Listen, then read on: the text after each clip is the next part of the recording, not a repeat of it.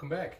This is Tom, the Disabled Prepper, and today is Chapter 2 in our Pulmonary Protection Supplies video.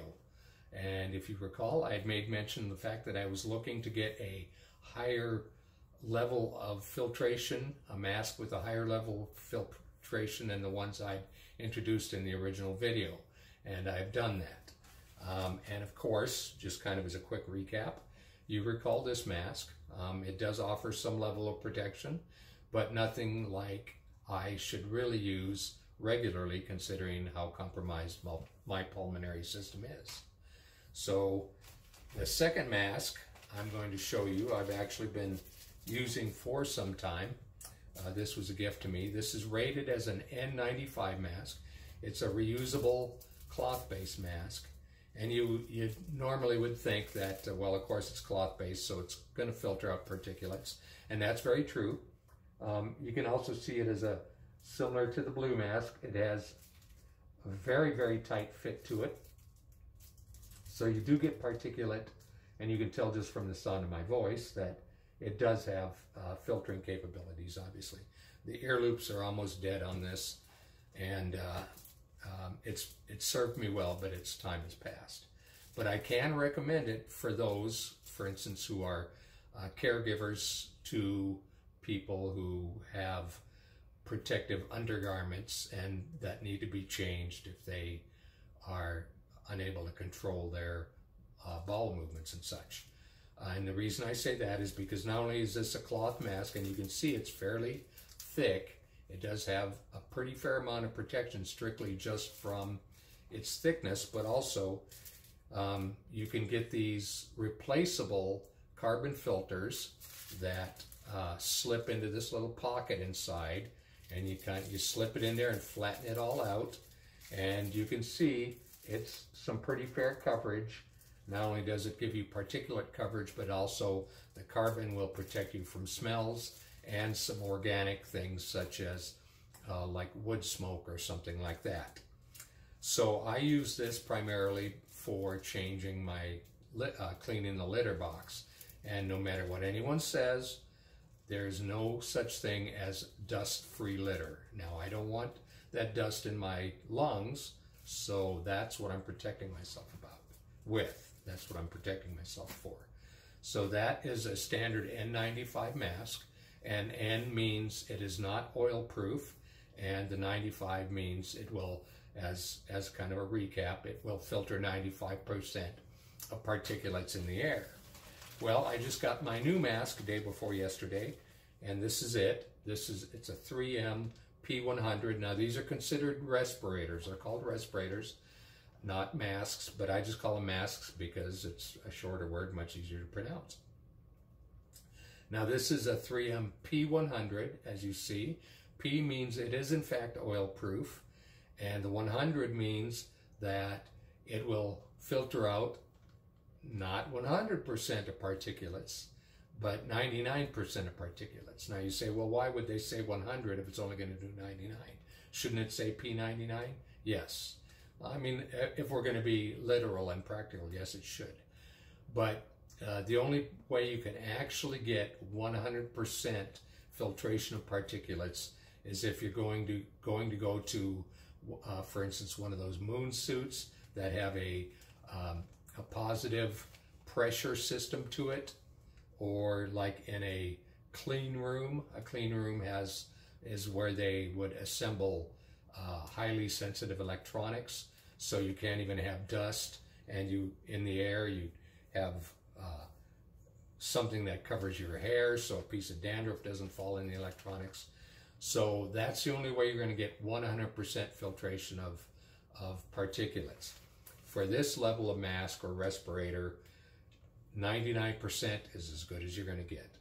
So, to let you know on that, now this mask, when I ordered it, I thought I was actually getting like a box of 10 because it's $13.84.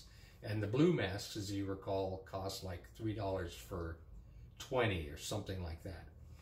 So this respirator, this mask, as you can see, of course, comes with instructions. I'll read those later. And as you can see this has an exhalation valve, so that when I exhale, it will expel the carbon dioxide but will not allow it back in. Now, okay, granted, it's not going to expel 100% of the carbon dioxide, but from the previous mask, you can see I'm going to have much better exhalation of spent carbon dioxide. Well, not spent carbon dioxide, actually. Spent air, which has carbon dioxide in it, also because I've breathed out, exhaled. Okay, so I'm going to try to keep this I'm going to try to not use so many words to describe what I'm doing. But as you can see, there's also a metal nose piece, and you can see it's a fairly thick mask. And interestingly enough, which I didn't know when I was ordering it because the place did not have multiple pictures, it actually has a foam or a fabric seal. It's a kind of a fabric-y foam to it. And if you recall, a mask or a respirator will not seal well when you have the 3-day scruff or the 4-day scruff like I have. It just doesn't seal with the hair in the way. Well, with this, you get a far greater level of seal on even with facial hair, and that is necessary in order to achieve the 99% filtration of particulates. Now, as you can see, this is what it would look like on me, and I haven't put them, this is brand new, I haven't even set the straps up or anything yet. And so I am getting some, when I exhaled there, I felt some air come out of the top piece and go across the top of my head because, of course, like I say, I was just holding it in place so you get an idea of what it looks like, but until I get the straps set up and fully adjusted, I am going to have some leakage, some exfiltration of air passing past the seal onto my face. So anyway, so that's the new mask that I'm going to be using every time I clean my litter box. I'm going to get a second one of these masks eventually that I'm going to keep in the car.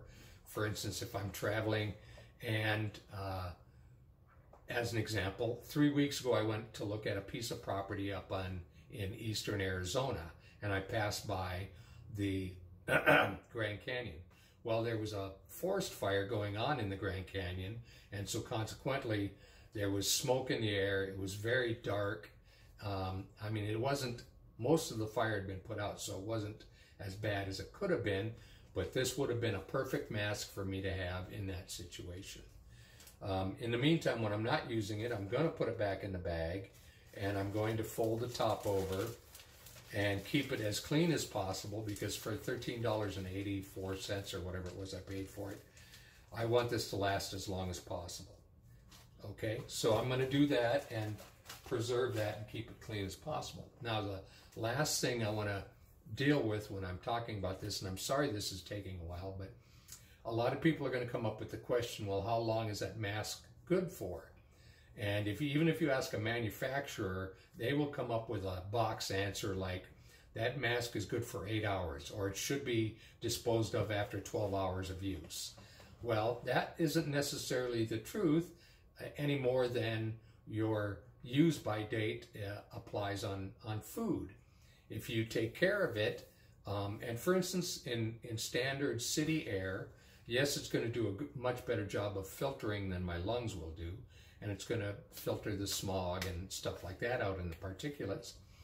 But let's say if I was going through an area like past the Grand Canyon again, where there was very thick smoke. Now, in very thick smoke, of course, it's going to have a much shorter lifespan than would if I was just breathing standard city air or air within inside my house to clean my litter box.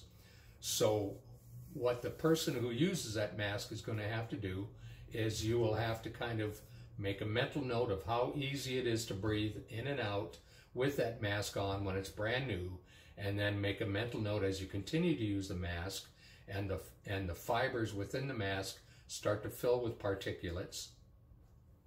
Initially microscopic, but of course dust in the air and things like that. And you'll start to notice, let's say you are walking through a smoky area from a forest fire, you will notice that the mask will become colored from soot and particulates in the air.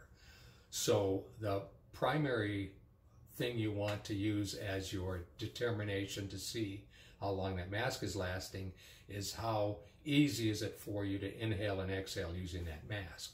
If it gets to the point to where you actually have to physically and force the air out of that exhalation valve, that mask is past its prime and should probably be replaced.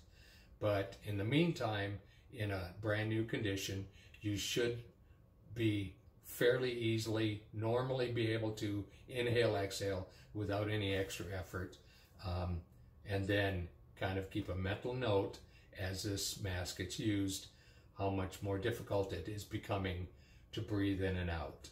And then you make your own determination on when you feel that mask should be replaced. That's the best advice I can give you on that. Otherwise, there's obviously no clear-cut answer. We can't say specifically 12 hours. It might be 4 hours in the midst of a very smoky forest fire, or the fires like California had last year, the wildfires. Or it could be 100 hours using it in standard city air. This is something that the user is going to have to determine on their own. So anyway, I hope this presentation helps you. Remember to like, share, subscribe. Hopefully you're getting some information out of my videos. Leave some comments below. Let's talk about this. Let's exchange information. We are community preppers, and we should be helping each other prep for adversity and disaster. In the meantime, remember to always keep your nose in the wind and your eyes along the skyline. Until we meet again. Bye.